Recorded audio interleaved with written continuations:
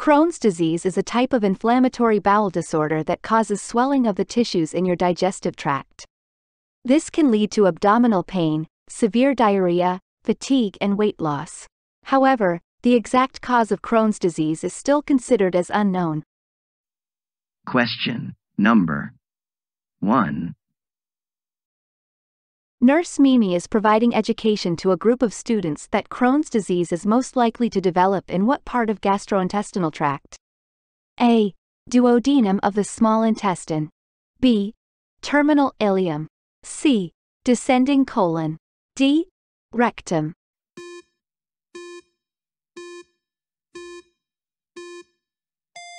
The correct answer is letter B, terminal ileum.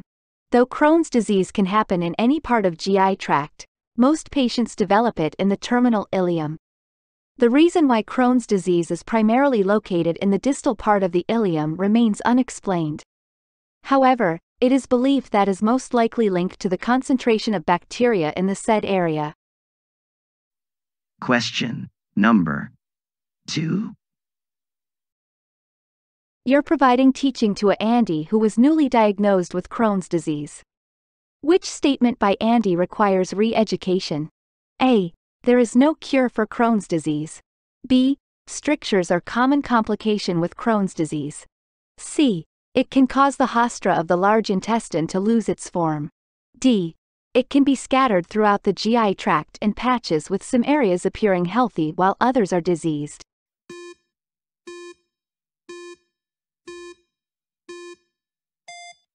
Let's apply the process of elimination. Currently, there is no cure for Crohn's disease and there is no single treatment that works for everyone. One goal of medical treatment is to reduce the inflammation that triggers the signs and symptoms. Therefore, option A is a correct statement. One of the most common complications of Crohn's disease is the development of an intestinal stricture narrowing the intestine. This makes the food difficult to pass through, making option B a correct statement.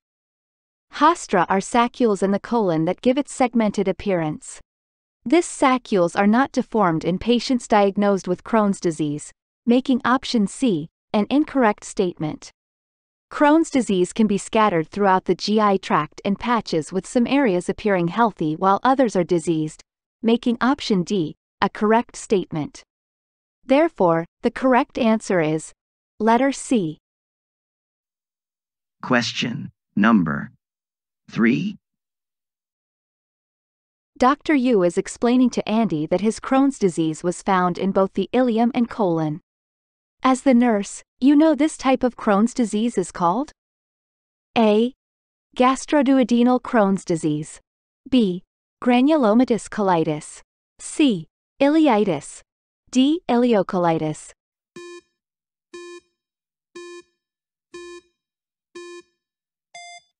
The correct answer is letter D, ileocolitis. There are 5 types of Crohn's disease depending on the location of the inflammation. First we have gastroduodenal Crohn's disease, affects the stomach and duodenum or the first part of the small intestine. Next we have jejunoileitis, occurs in the jejunum and in the upper part of ileum. Ileitis causes inflammation and irritation of the ileum. Ileocolitis, for ileum extending to the colon. Lastly, we have Crohn's colitis, also known as granulomatous. This type of Crohn's disease affects the colon, which is the main part of the large intestine. Question number 4. Andy with Crohn's disease was admitted with an opening that has formed between the bowel and urinary bladder. As the nurse, you know this complication is known as A. Rectovaginal stricture. B. Enterovesical fistula. C. Enteroenteric fistula. D. Perianal fissure.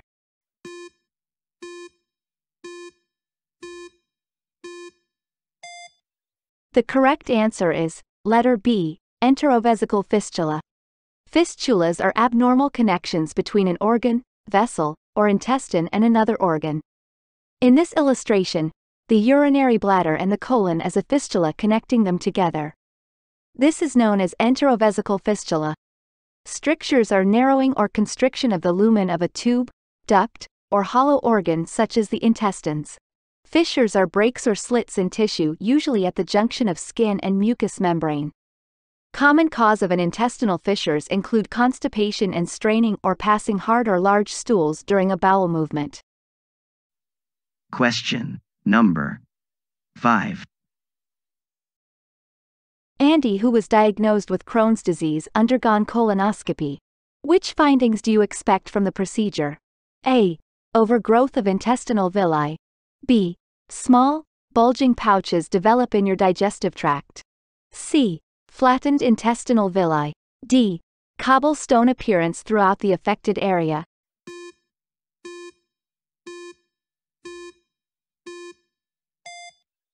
The correct answer is letter D. Cobblestone appearance throughout the affected area. Crohn's disease can involve not only in the colon but also in the small intestine and frequently presents with deep ulcers. The deep ulcers with a longitudinal array create a cobblestone appearance. Question number 6. Andy, who was diagnosed with Crohn's disease, was ordered complete bowel rest by the physician. You are administering TPN, total parenteral nutrition, per physician order. When developing the patient's nursing plan of care, which nursing diagnosis is most important to include in the care plan? A. Risk for imbalanced nutrition, less than body requirements. B. Risk for allergy response. C. Risk for unstable blood glucose level. D. Risk for imbalanced nutrition, more than body requirements.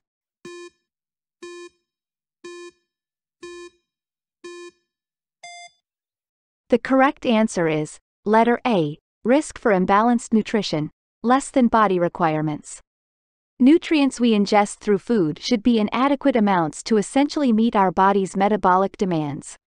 Patients under total parenteral nutrition are at risk for not being able to meet up these requirements, so this is the priority nursing diagnosis to be considered. Question number 7. Andy is receiving treatment for Crohn's disease. Her spouse doesn't require further education if he says that Andy should avoid which of the following food in the tray? A. White rice. B. Fresh salad. C. Baked chicken. D. Cooked skinless apples.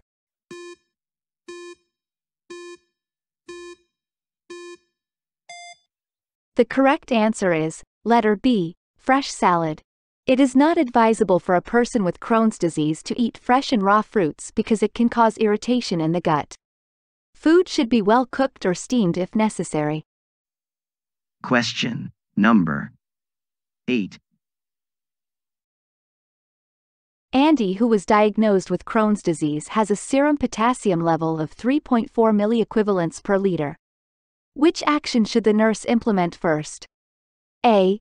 Notify the healthcare provider. B. Prepare to administer potassium IV. C. Request telemetry for the client. D. Assess the client for muscle weakness.